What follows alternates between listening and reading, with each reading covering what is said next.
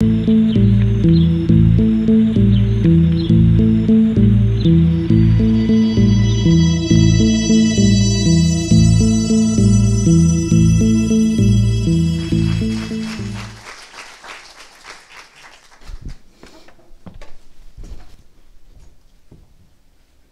your eyes and imagine an engineer. Now open them. How many of you thought of a young guy wearing a hoodie and sitting on his computer all day? Raise your hand. Now raise your hand if you thought of an older guy wearing a full suit and a pocket protector. All right. So how many of you thought of Elon Musk, Steve Jobs, or even Bill Gates? How many of you thought of a female engineer? My name is Beatriz Mendoza. I'm the daughter of a once undocumented mother. I'm a child that comes from a single-parent home due to the death my father had with cancer. I'm a first-generation college graduate in the States.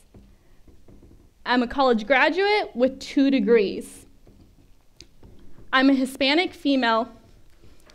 My name is Beatriz Mendoza, and I'm a female engineer.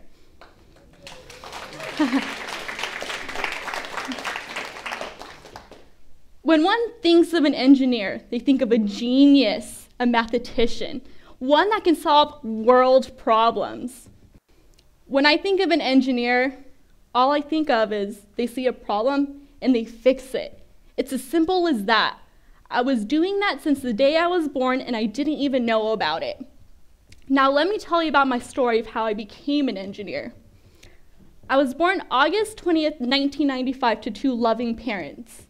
I was born in a little town called Bullhead City, Arizona, where your average summer is 120 degrees, where everyone spends their summers in the Colorado River, where the chances of me overdosing or going to jail are higher than going to higher education.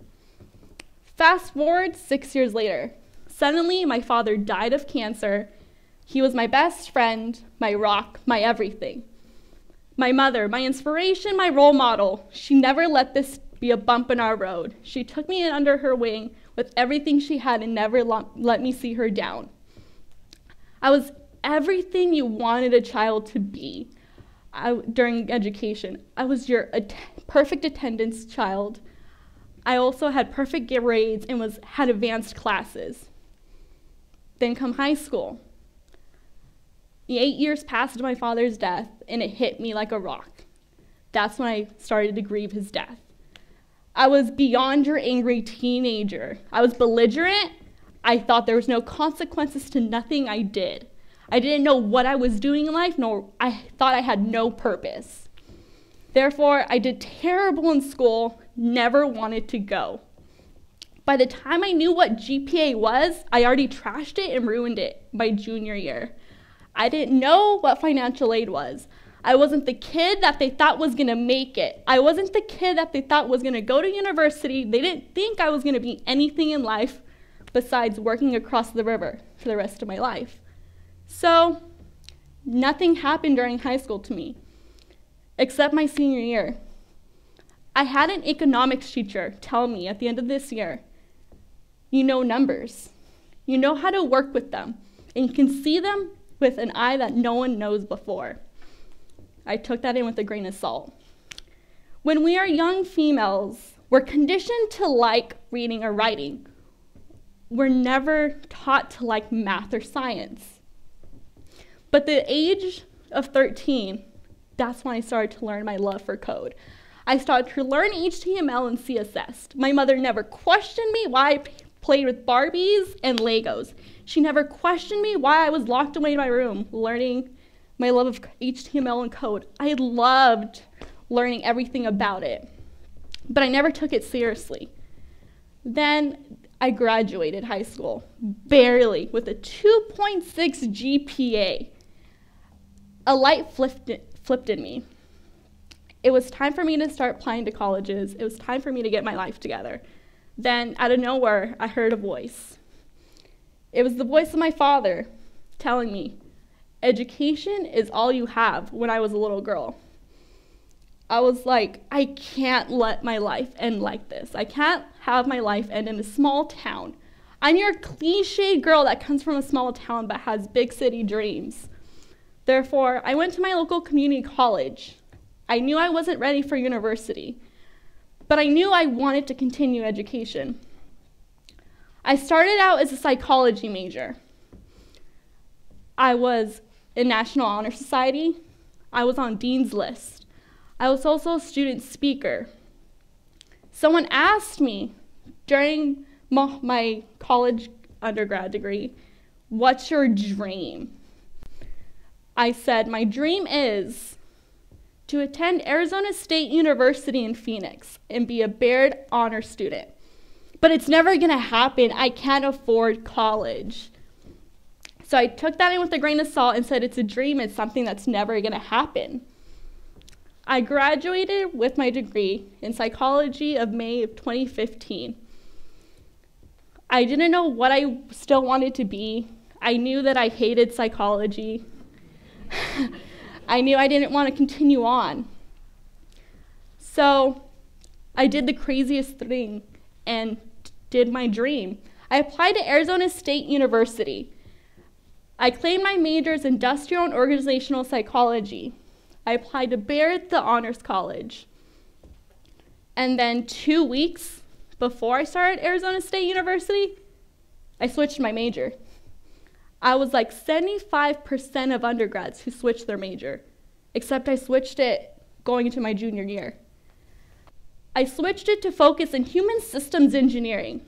What's the first question I always get? What's human systems engineering? I'm not your typical mechanical engineer. I'm not your typical electrical or software. Human systems engineering. I take the human and I factor them into a scenario that requires them to use it, such as it could be how one looks at Facebook, how your Snapchat looks, even as complex as the dashboard in your car. I make that. And I wanted to continue doing that.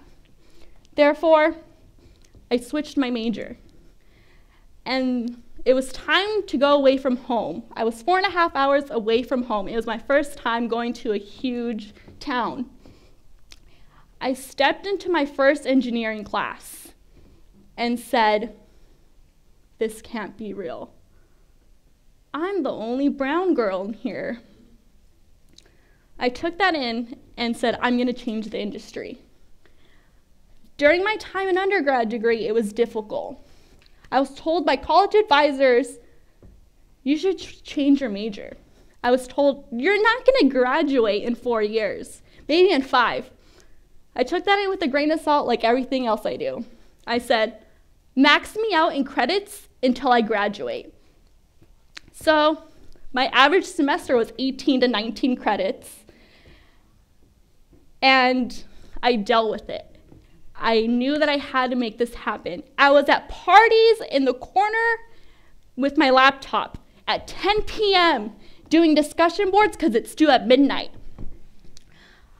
During my undergrad degree, I was told by male colleagues, you're not a real engineer, go back to communications, you're not going to make it. I was told by college professors, how did you even get here? The one that's ingrained in my memory is a college professor pulling me out of class, telling me, no one's ever going to want to work with you.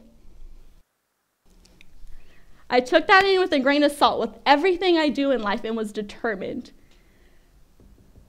So I graduated in 4 years. Tired, but I graduated. I graduated Arizona State University of May 2017, being a Baird Honors College student.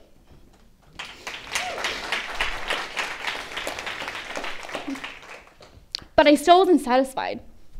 I didn't want to be your typical engineer, making a 6-figure salary at the age of 21, working at Intel, Honeywell, or Apple. I knew I had to make myself different. I knew that I didn't want to be driving a Porsche at the age of 23, and I didn't want to wear Louis Vuittons to work. Therefore, I did the craziest thing anyone has ever done with an engineering degree. I joined a nonprofit and joined an AmeriCorps program called $1 Million Teacher Project. It focuses on education. I was their technology integration specialist for the Alhambra district. I completely changed their curriculum when it came to technology. My work became known. I finally had a purpose in life. I became so well known in work that I was in Good Morning Arizona. I was giving conferences at universities. I was giving conferences and nonprofit work. I knew that I made a difference. More than that piece of paper telling me I'm an engineer that cost me $40,000. I did something with my life. Therefore, I continued on my work and went to Tech Data. I work now in a distribution company that I deal with cloud. Where your pictures go, I work in that. I knew that I had to make a difference. People tell me all the time, you're at the height of your career. What are you gonna do? You're at everything you ever wanted. I say, I'm not done here. I'm not at where I wanna be. So people ask me all the time, what are your dreams? Dreams, I don't believe in dreams. Dreams are something that are fragments of your imagination that you don't take the steps in doing to create. Therefore, I say, my goals in life are continue my education in a master's program in one of the top engineering schools there can be. I want to become a PE.